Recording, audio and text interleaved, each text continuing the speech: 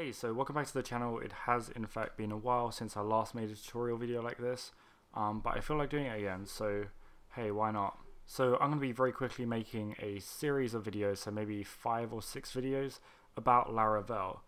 So as many of you may know, I use Laravel day to day for all of my sort of projects, all of my side projects and stuff, because I think it's a really powerful framework and it makes it so much easier to develop in PHP than if you were to go just vanilla PHP pretty much. And the other reason I'm making these videos is because I feel like the Laravel documentation is slightly lacking. And not because the guys at Laravel are doing anything wrong, I think they're doing a really good job and their documentation is so clear, it really is good.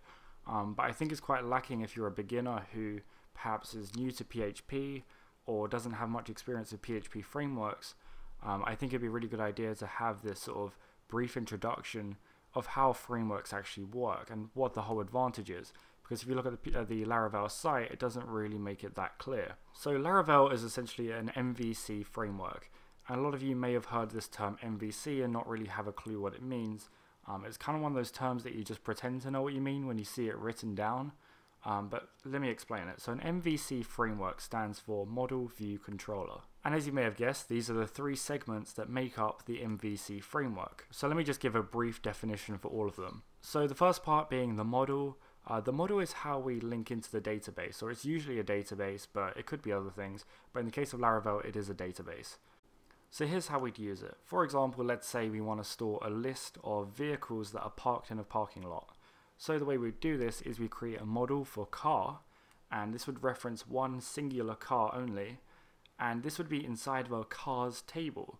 So we'd have this cars table, and then we could reference each individual car by one row in that table using the cars model or the car model. And there's this whole thing about where you don't pluralize the name of the model, but you pluralize the name of the table. It'll make sense later, but essentially what you need to know, if you didn't understand any of that, is that a model is pretty much any tangible item. So one singular tangible item. Technically it doesn't need to be tangible, it could be like a comment or an article or a video, but let's just think of it as a tangible object. The next segment is the view. Sorry, I'm not sure about that. Not entirely sure why Alexa felt the need to join in there, but hey.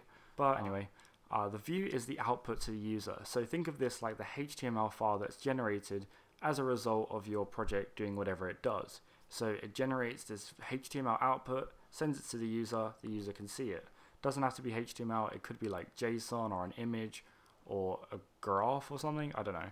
But think of it just as the output to the user. And the final part is the controller, and this is where all the logic happens. So the controller can kind of act like the middleman between the model and the view, and the controller can do all sorts of logic, so any mathematics or database lookups, or maybe you want to do some encryption before you send it to the user or something like that.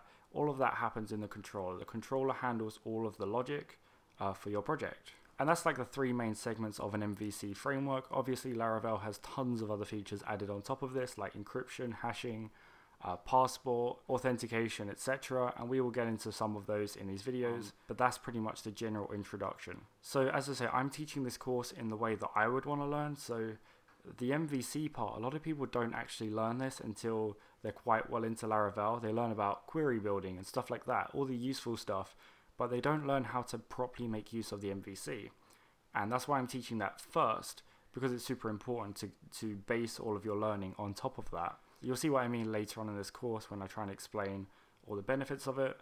But for now, I just want you to know that I'm teaching this exactly how I would want to learn. So I do recommend like not skipping videos and actually watching them in order. And that way, hopefully you'll learn everything and not cut corners in the future. So anyway, thanks for watching and go and check out the next video.